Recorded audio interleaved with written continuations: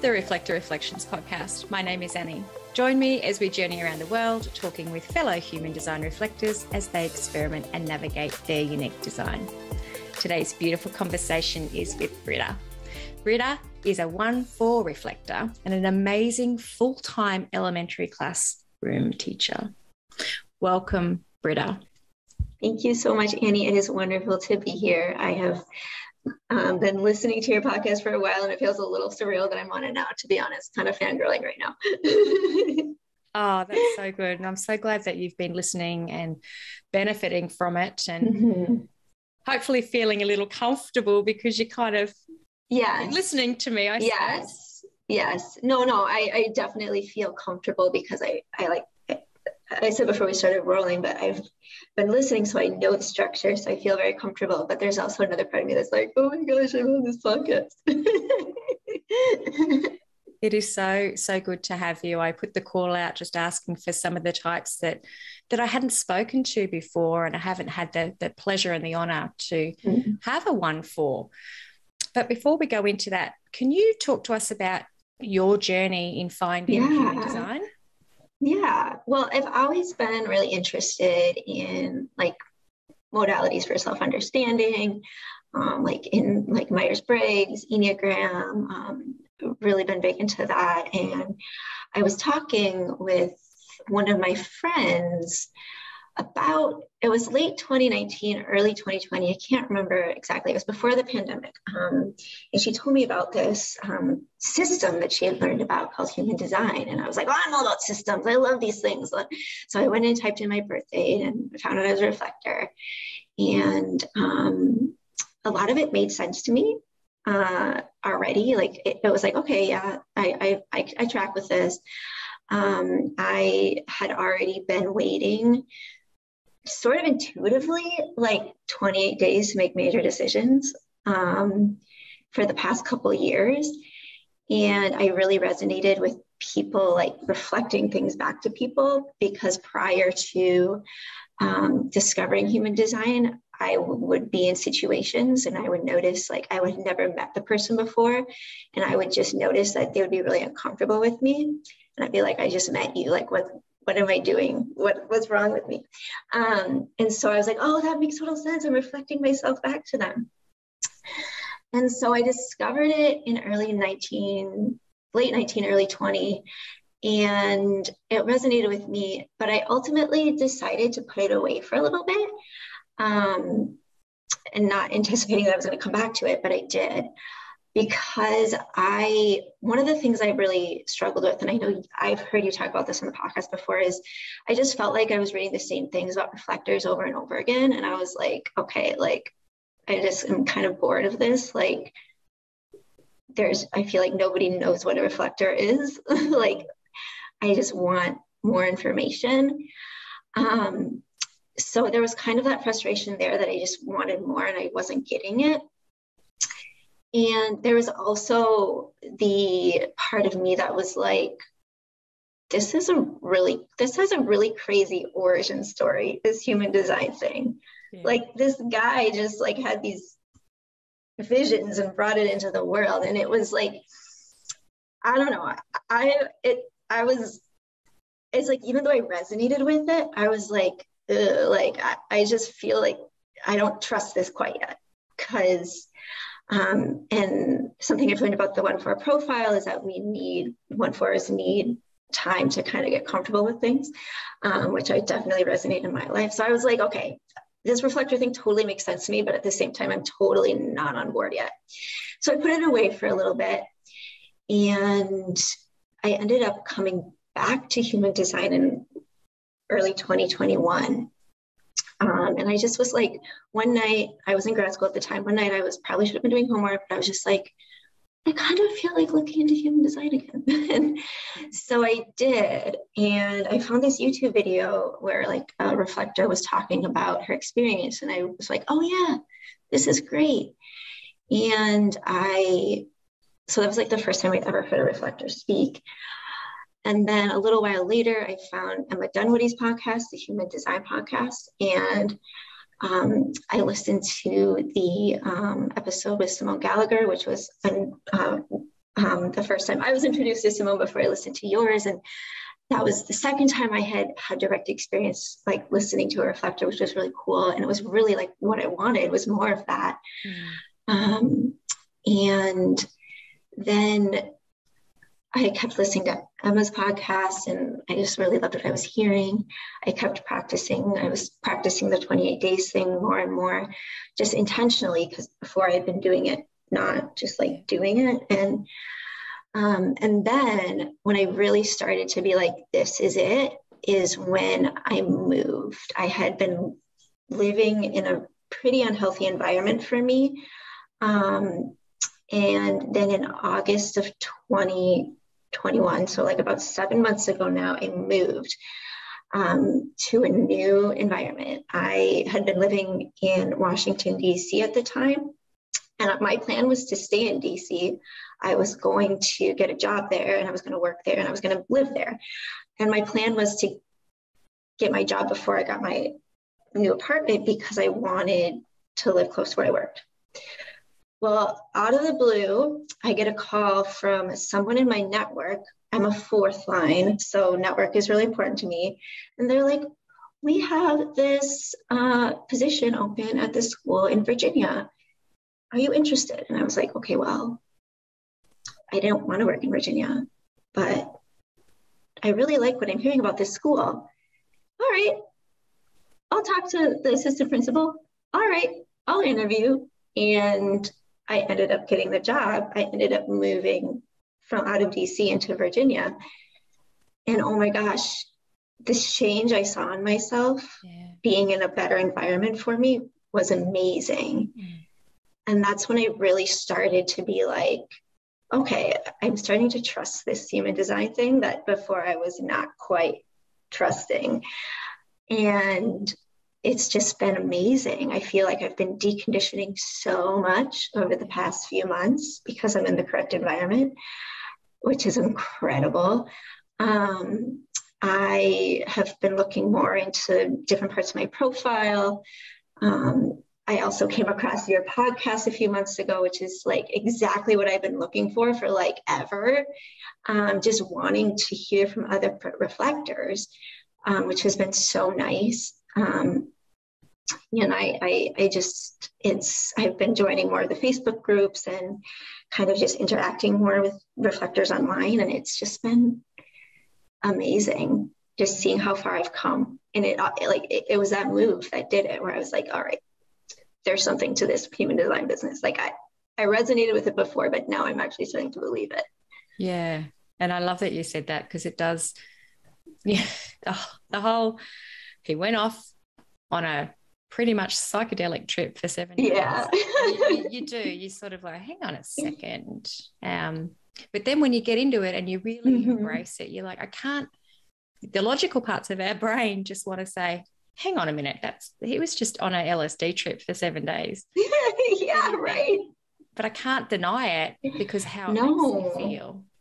Yeah. And I've always sort of said to people, regardless of whether or not you believe it or you don't believe it, even if you take 1% from it, it still makes you better than you were yesterday, or still makes you feel a little bit more wholesome. Yeah. I love that you have just honored and you can feel that shift in your body of knowing what is a good space for you. Because I think that can get brought up a lot. It's like we get told that, don't we? Find environments that feel good. But it's often, well, what does that really mean? What does that really mean? What does it mean? But then when you feel it, you feel it. No, you absolutely do. It is something that for reflectors who are like struggling with that, it's like you really just have to feel it. You have to, it's not anything logical. Because everything in my logical mind was telling me to, like, I knew where I wanted to be. Yeah. And then when a situation came up where I moved to a different environment, it's not where I wanted to be, but it ended up being so much better for me. Yeah. And I really, like when you saying, when you started and you kind of put it away because it just wasn't, and that's that first line of yours, doesn't it really hit you? That first line of yours, just going, this doesn't make any sense. And you were saying there, I like that you were saying that you were naturally already honouring your cycle, Yeah. because so many of us don't, because Yeah. we're trying to catch up to everybody else and trying to rush or be pushed and rushed. So that was really nice. But what else did you start to incorporate? Well, the 28 days for sure. I really just just trusting more, I think. Especially with my fourth line, and knowing that a lot of the things that are supposed to come to me come through my network. And like, that's totally what happened with this job. What else can I incorporate?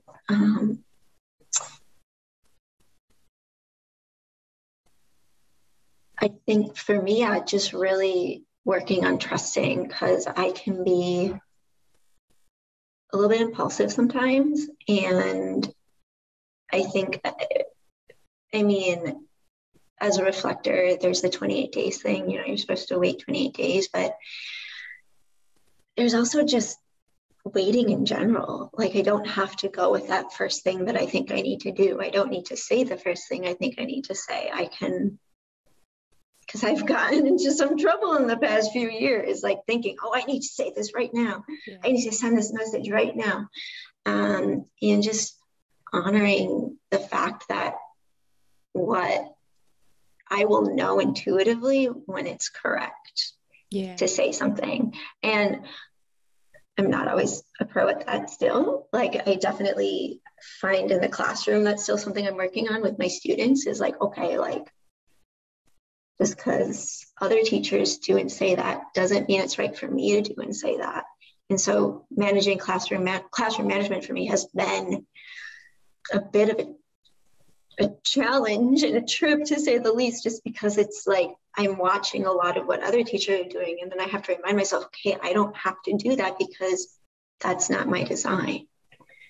And so just being very intentional, not always successfully, at stopping, thinking. I've also gotten the habit of like taking a breath, because when you're in a classroom of 24 students, there's a lot of energy, and I easily absorb it, so much of it. And so just making sure that I'm not reflecting back to them their stuff, and instead I'm taking a breath and like, okay, let's get centered before I get really angry that they're not doing what I want them to do. And so I really think that's important, is that we often forget that even though this was a teaching, it's an experiment, and it is. We can get caught in that sometimes, hey, and we just think, oh, well, they're doing it that way, I've got to follow suit. And it's like, well, no, this is my experiment and your experiment, and we are going to navigate this our way. Yeah. What feels good for us.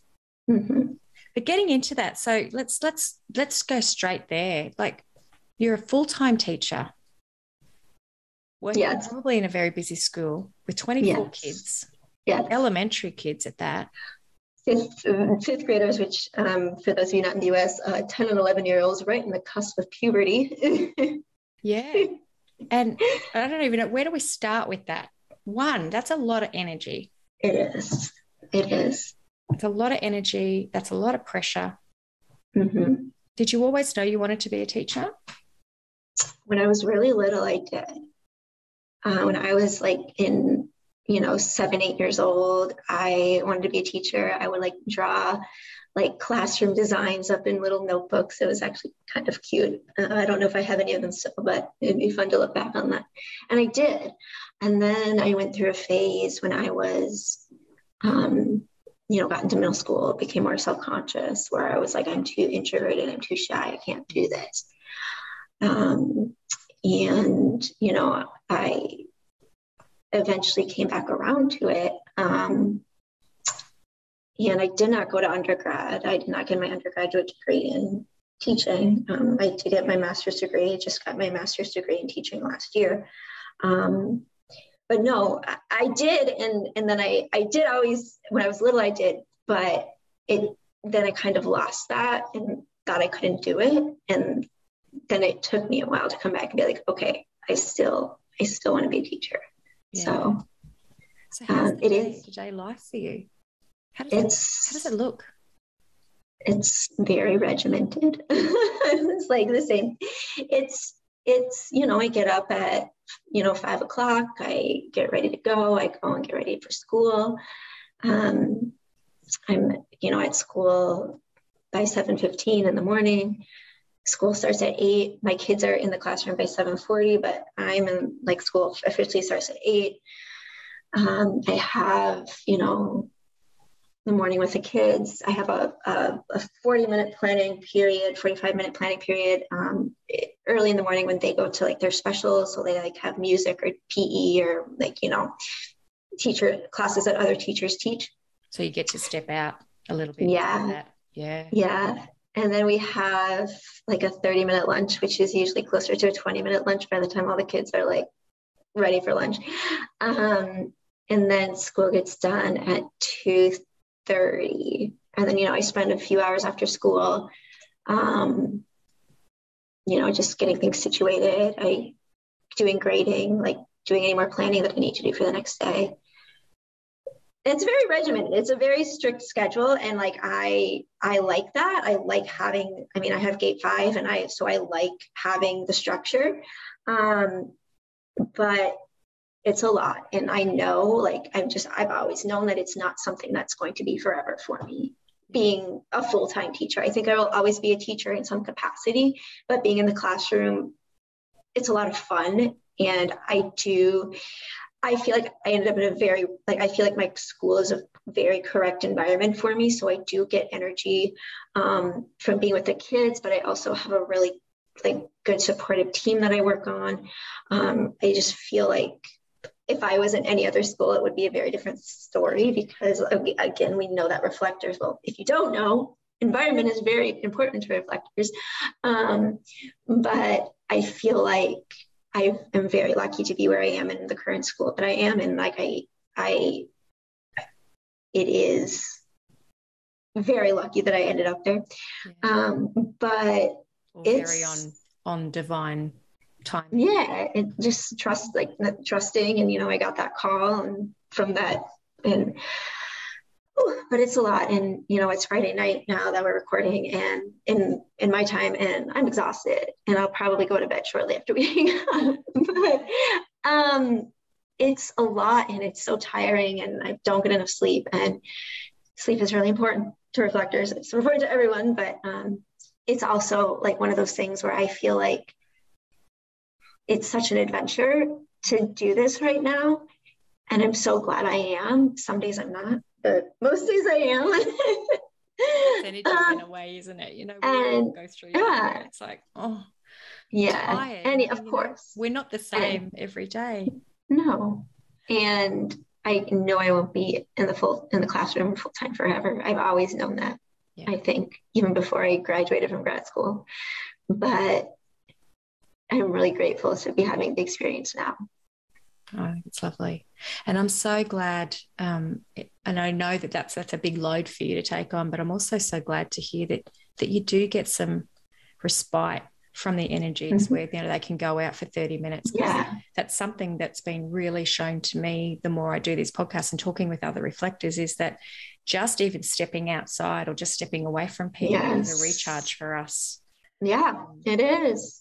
It is. I know it's only a small thing, but it really does help that you can have those small breaks to kind of go, okay, I can do this now. And so how does that go with students in your class? Do you find that, random question coming at you here, that's fine, have you started to notice, like, being aware and really opening yourself up to being a reflector? Have you started to observe students in your class and think, you need some extra help, you might be a manifesting generator, you've got that extra, have you? Oh, absolutely. Yeah. I can pick the MGs out in a crowd. They're the busiest bunch. They're the kids that won't stop talking. I mean, not to, like, totally stereotype MGs, I'm sorry, but, like, it's like you can, without obviously knowing their designs, I can look at students and be like, okay, you're probably an MG because you have a lot of energy right now. And, there's other students that I have been like,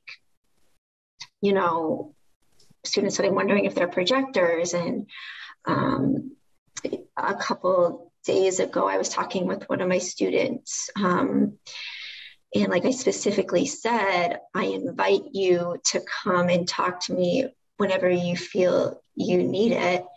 And I noticed in the past couple of days that she's been reaching out to me more.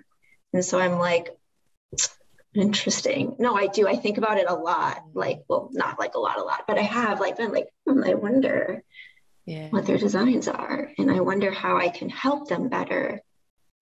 Of course, I don't know their actual chart, but like, I wonder if I can help them better if I consider this. So I love that, because I could only imagine. I mean, I'm in the schoolyard a lot as a parent around children, because I work with parents, but I know that I sometimes dabble in it. You know, I do kind of think, and I ask the yes, no questions. And I ask, inviting in. And I just find that, the responses you get from the children is completely like, it's like, whoa, this is powerful. This is powerful. And having that knowledge that you've got, I'm sure benefits them so greatly. Like understanding that this child who's just wants to talk and needs to self-express and probably, could be a projector, just needs to talk, needs to have that. And by you understanding human design, you can kind of go, I understand you, and not get as frustrated. Because it does. I still get frustrated some days, but of course, like there are definitely, like if you're a mental projector, but I definitely find that I still get frustrated some days, but it does. I have been really working, especially in the last couple of weeks, just in like stepping back. Sometimes I do physically step back. Sometimes I just take a breath and like, okay, before I say anything right now, before I like call out that one student for being really annoying. All right, well, how can I make a calmer choice? Right. And do you sometimes wonder if, again, I'm not a teacher, so I'm just throwing these questions at you, but if something does happen in the class and a student's reacting differently than they normally would, do you wonder sometimes whether or not you are reflecting back to them something that's frustrating them? And absolutely. I have seen, like, I've noticed myself doing this. And when things get really hectic in the classroom, sometimes, like, it really depends. I've noticed, like, my energy levels, like, my classroom management really, it differs from day to day based on my energy levels. But I've also noticed that when I, like, kind of start yelling at a student or, like, being like, sit down, like, you have to sit down, that often aggravates my students more. Whereas, like, another teacher could be like, sit down, class, and, like, the class would sit down. That just, like, makes my kids go crazy because I'm reflecting all that back to them. So no, I really have been monitoring, okay, what am I doing that is reflecting and how can I rise above that? Not always successful, but I've really been trying more because I had, like, it's like a lot of the struggles that I had at the beginning of the year, it's gotten better as the year's gone on. The more I just recognize the reflector in me and know about human design, I'm like, I can't do that. I can't be that teacher that, like, I just have to be really mindful about how I'm saying things. Because I can imagine managing that many personalities and that many auras at once and just, it's hard. Your eyes. It's hard. How do you manage that energy? How do you manage your energy? Like, you're going to have days where you're really fatigued and they're just going to come at you. How do you manage that? Or learn to manage that? I think for me, like, my school is, like I said, it's the correct environment for me to be in. Like, I just know that. And so I have more energy at work just because I feel like it's correct. I'm also surrounded by a bunch of generators and MGs who are also teachers. And so like, I just am kind of riding off the wave of them throughout the day. So even I've noticed, like, even if I like wake up and I feel really sluggish, I'll go to work and I'm all of a sudden surrounded by all this like defined energy, and I'll like, oh yeah, I have more energy now. And so that helps. That does help. Just being really mindful about how much I work has been really important for me too. It's important for all types to be mindful about how much they work, because burnout is real across the board. But I was doing way too much before the new year. And I ended up kind of burning myself out those first few months of school, because this is my first year. I just graduated from grad school. So this is my first year in the classroom, like as a full-time teacher. So going into the new year, I like made like a resolution. I don't typically make resolutions, but this year I was like, okay, this year I am not going to work as much as I did last year. Yeah. And so I've been really mindful about, I do this stuff I need to do at school. I'll come home and like maybe do an hour's more work if I need to. And then I shut my computer and I don't open it up the rest of the night, because I can't. There's always something I could be doing as a teacher, but I just can't do it all. That's really good that you honor those boundaries, because you're aware that you want to keep doing this, and this is the boundary. This is where the buck stops. You have to. And I have more energy during the school day. I feel like I'm just a better teacher, knowing that I, have that, it's usually by 6 o'clock, if not earlier, I like shut my computer and I'm done. And it just has made such a difference. That's so good. So I'm doing what I can, and just being really mindful on the weekends as well, like not taking too much on the weekends, and making sure I get enough sleep on the weekends. Just really honoring my downtime and knowing that like I need that downtime to rest and recuperate. Yeah. That's so good. And have you spoken to your colleagues about human design? Are they aware? No, I haven't. I mean, I am like, as a 1-4, I think I have learned, and I have done research, and well, of course I have the one line, and I was doing research. But 1-4s are definitely a little more hesitant, I feel like, about, opening up to people. And I definitely resonate with that in my life. So I feel like, sharing that part of me at work, it's kind of like human design is, of course I'm on a public podcast right now. Human design is like a private part, and like it just kind of, I haven't, maybe one day I will, but I haven't. Yeah. And that's okay. Yeah. So are you you're saying there before that you really honor that on the weekends, to take your time to nurture you and to sort of like pull back and make sure you're rested. Are you able to do that, or have you got people around you often that you've got to kind of get away from? I live alone right now. I have lived alone since August. And so, yes, I have plenty of time to recharge. I love living alone. Yeah. Probably don't think I want to do it forever, because I do like having other energy in my space. But for right now, especially as a full-time teacher, it's just really nice to have that time. Yeah. So, and as you were saying, it's still your first year, or coming into your second year in. So you've been putting your best foot forward, as we do. We want to just get in there and until you kind of like get settled and can kind of relax, which sounds like you're doing. So you're really honoring you. Yeah. And, I have friends and stuff that I'll see, and I do have a community, but I mean, a lot of my friends in the area that I live in now, they're from grad school. And so we're all first year teachers, and we're all kind of in over our heads. So we haven't actually seen each other as frequently as we were planning on doing last school year when we were still in grad school. But no, I do have community, but I also have that time to recharge. And I think I'm pretty good about knowing when I need that time to recharge. So that's so good. Yeah.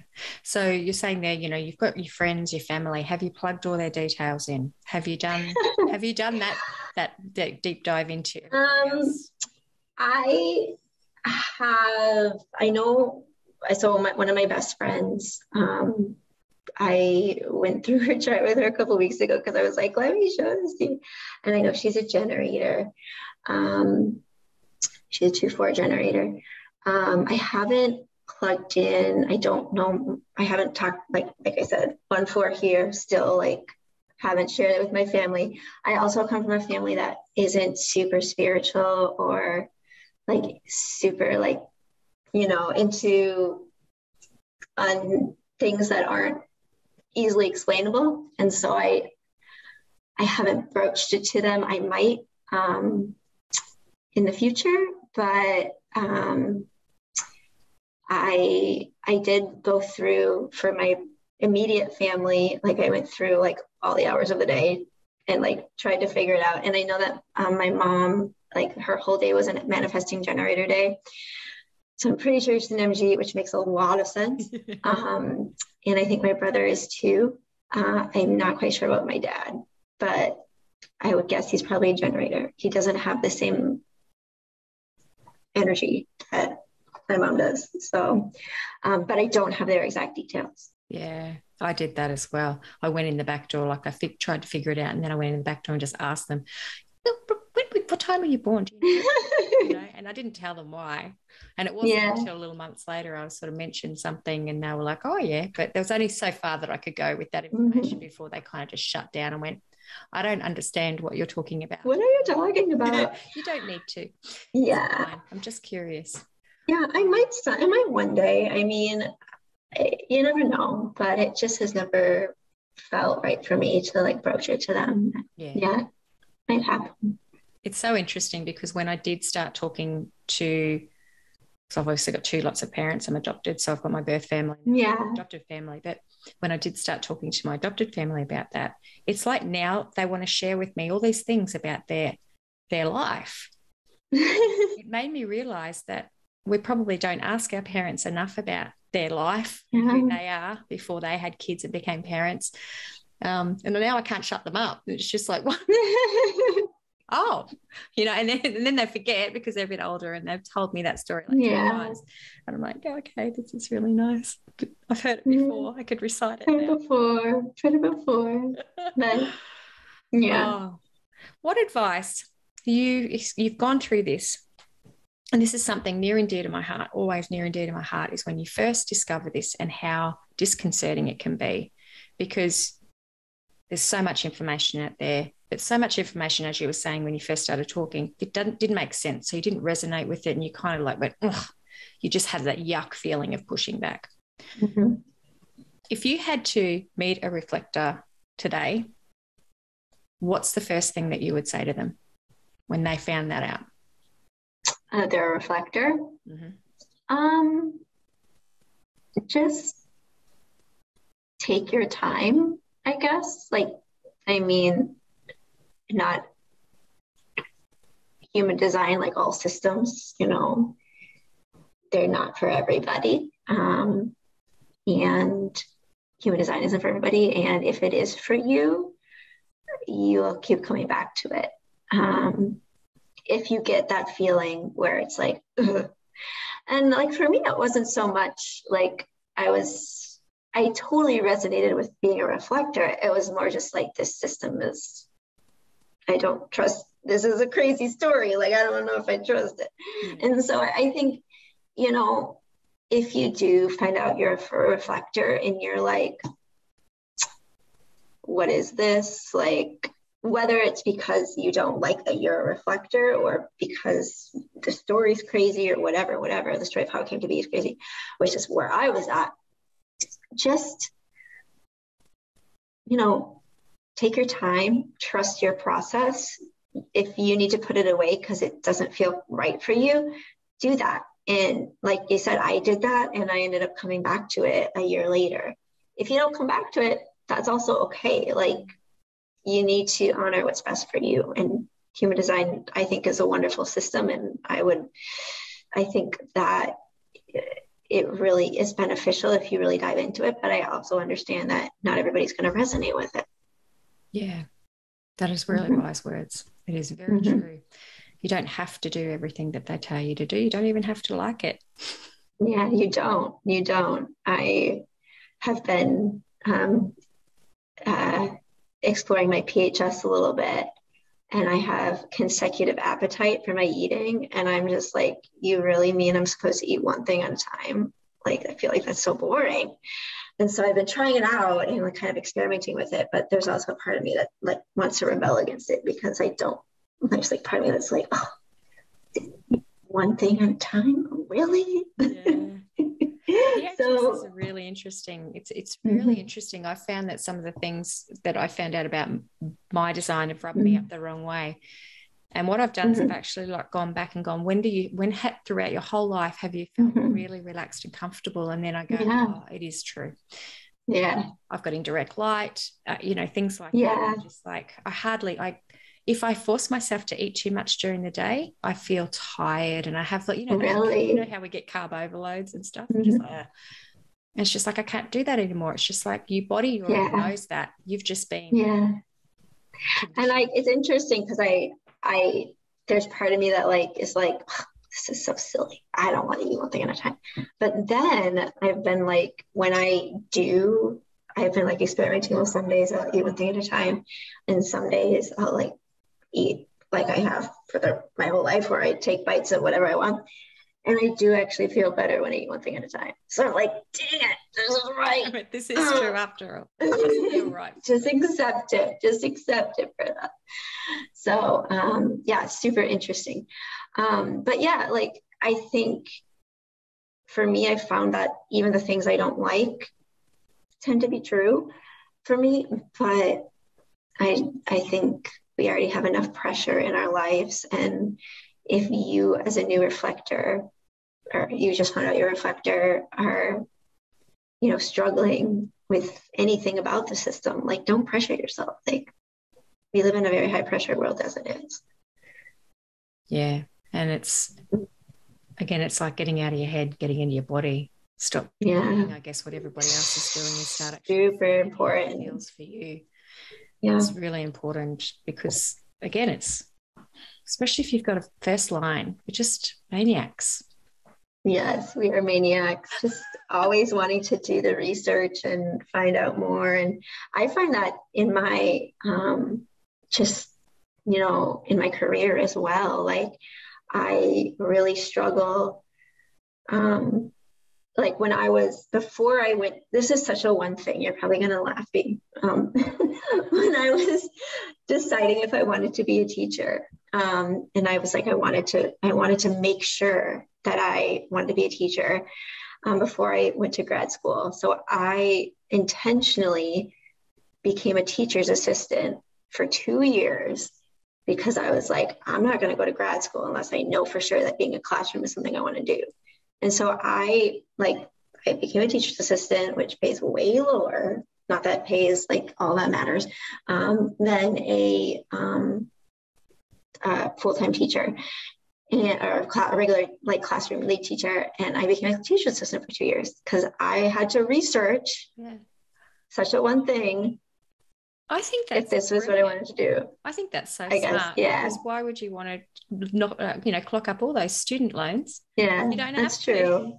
I think it's smart. See, yes, you're a one, so you have a one line too. So you I guess you get it. It's not to be laughed at. No, it is. I'm doing what feels best for me. Oh, I think it's. And I have had people tell me that was really smart too. So, where I said, I really wanted to make sure I knew what I was doing. And they were like, oh yeah, that's a great idea. So apparently there's something to it. That's the story of our lives though, isn't it? Like, we go through life and we're conditioned, or we're led to believe that we've got to be this, or we've got to be that, or you've got to go to university, college, you've got to do this. And before we know it, we're kind of like put on a conveyor belt thinking this is what I want to do. And you could spend 4 to 5 years. You could spend longer. So many people have, haven't they? They've spent like half their working life, 20 years doing something. They hit 40, burn out, everything breaks. They have a midlife crisis. Yeah. But maybe if they'd just experienced something a little bit more earlier on, they would have gone, this doesn't feel good. And I try with my students, like there's such a push, I don't know, in US schools, like go to college after you graduate, you have to go to college. And I'm just like, but some of these kids aren't going to thrive in college. Like some of these kids need a different path. Like college is great for some kids. Yeah. But like I've had a couple of my kids say, like, I don't want to go to college. And I'm like, well, what do you want to do? Like, it bothers me that there's such a push to go to college in schools. And there are some kids that benefit from that push. But when you're pushing everybody to go to college, like there are kids going to end up in a 4-year institution that would really rather be out exploring the world and like figuring their life out in a different way. And they might just need to be hands-on, like electricians, carpenters, builders, mechanics. Yeah. Lots of different things. Oh, teaching. Wow, have you gone through your chart and seen if you do have the storyteller and the teaching channels and stuff like that in there, that it's obviously been this push for you most of your life to feel you need to teach. And as you're saying, you know kind of deep down that you won't do this forever, but you'll probably always be a teacher. Yes, I always will be a teacher. I don't think I have the storyteller. Do you know what number that is? I have my chart up right now. 56. Do I have? I put my chart up because I was like, I need to look at my chart in case I probably do it. Oh, is it 56? Is it 56? I have gate 56. I don't know if it's the storyteller. I do have that 5th gate, so about structure. And so like having structure is important to me, and that works well for teaching. My incarnation cross is the cross of rulership. So like I'm supposed to be like basically ruling my world. But the interesting thing about the cross of rulership is you're supposed to tell people like what they want to hear. So that's kind of been a trip as a teacher too, because I do a lot of negotiating with my kids, because I'm like not supposed to tell that. Like sometimes I do like say like no, and sometimes what kids want to hear is no. Like even though they say they don't, like they really just want an adult to be like the authority figure. But other times it's like that's one of the things I've really been working with in my classroom management is I'm not supposed to tell people what they don't want to hear. That's not in my design. And so I'm supposed to I negotiate with my kids. I'm like, okay, well, you don't like what I'm telling you. Can we work something out? So I do have that rulership, and I do think that does help me kind of lead in my own unique way. So I'm still I just started looking at my gates like a month ago, and I don't have them all memorized, but no, that's half the fun of it. It's just exploring it and thinking, hang on a second, I do this naturally. And that's probably a good way for you to go through, look at this. It's just like, what am I doing every week? Or what did I notice this week that I was really doing? And as you're saying, like right there, you just go, okay, what's that? And you've gone through and you found it. Yeah. That makes sense. What makes it exciting, because you just find these things out instead of going on this big dive. You just find it out, and it's surprise. It gives us surprise. It does. No, and I love it. It's like surprise. It's such a joy of being a reflector. Of course, there's still that disappointment too, which I still, experience from time to time, but the surprise is wonderful. And it's one of when I really truly have those moments of surprise, it's like, oh my gosh, I love being a reflector because I get to have a life where I'm just constantly surprised, and that's so exciting. Yeah, it is, isn't it? It's like when you really feel it, you're like, this is amazing. This is bliss. This is joy. This is, Yeah, absolutely. I have loved talking to you. Thank you so much. Do you have anything else you'd like to share with us? Any words of wisdom? Words of wisdom. If you're a reflector who is working full time right now and you just found out you're a reflector and you're like, am I supposed to be doing this? You can do it. maybe not forever. Maybe you will need to find something that is a little more kind to your body and soul in the future, but you can do it. If you're in the correct environment as a reflector working full time, you can absolutely do it. Just make sure you're listening to your body and knowing when to stop, because we don't always know when to stop because we are undefined. I love that. That is so good. Thank you, beautiful soul, so very much for being with us. Of course. To keep in touch with you and hear about it as we go through and you journey through. Yeah, thank you so much.